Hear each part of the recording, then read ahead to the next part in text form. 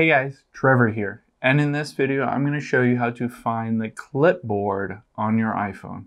It's pretty quick and easy, so let's jump right in. Now I'm going to open up Safari and I just have a random NPR article here. And say if I want to copy something and then paste it somewhere else, all I have to do is tap and hold my finger, and then I can use my finger to slide and copy, let's say, this entire paragraph.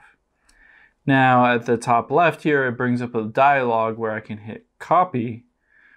And then if I wanted to go into, say, notes, I can tap and hold here and then hit paste. So it's easy to copy and paste any kind of photos or text on your iPhone. But if you're wondering where the clipboard is or how to access the clipboard history, unfortunately that's a limitation on the iPhone itself. It doesn't give you an option to have the clipboard history unless you download an app. So let's hop out of here and just go to the App Store. And if you go to the App Store, I'm going to type in clipboard. And if you scroll down, I like this option, Clipboard Plus. And you can see I can open this app, and now it keeps track of all of my clipboard history in here. So you can see if I tap the little eye right there, this is what I just copied.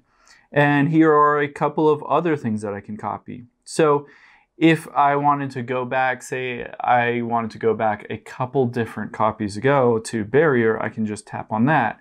And now it will copy that to my clipboard. And then I can hop into notes here and then just paste that in here as well. So that Clipboard Plus allows you to manage the clipboard history on your iPhone, where it doesn't really allow you to do that within the iPhone settings itself. Hope this helps. Thanks for your time today, and I'll see you on the next one.